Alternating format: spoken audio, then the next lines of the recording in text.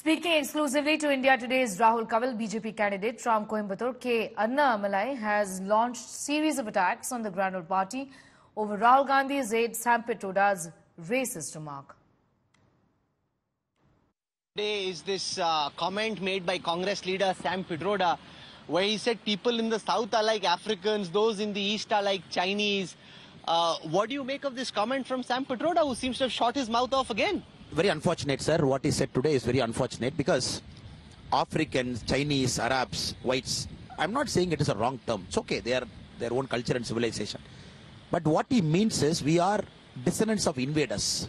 Somebody has invaded our country and we are descendants of those invaders. That is why West Arab, Northeast he calls Chinese, North he calls white and South he calls African. This shows their mindset, and that is why I mentioned in my tweet also now. This is coming from Sam Pitroda sitting in US and essentially coming from Congress party. You are linked with George Soros and the leaders have got an origin that is outside the country. They are not in Bharatiya spirit.